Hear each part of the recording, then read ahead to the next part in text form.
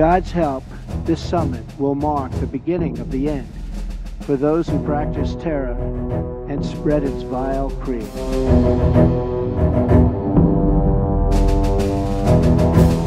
We must be united in pursuing the one goal: to conquer extremism and vanquish the forces that terrorism brings with it every single time. This is not a battle between different faiths or different civilizations. This is a battle between barbaric criminals who seek to obliterate human life and decent people, all in the name of religion.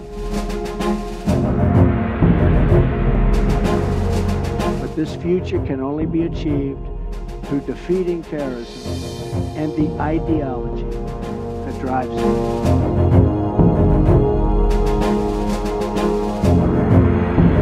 From Lebanon to Iraq to Yemen, Iran funds arms and trains terrorists, militias, and other extremist groups that spread destruction and chaos across the region.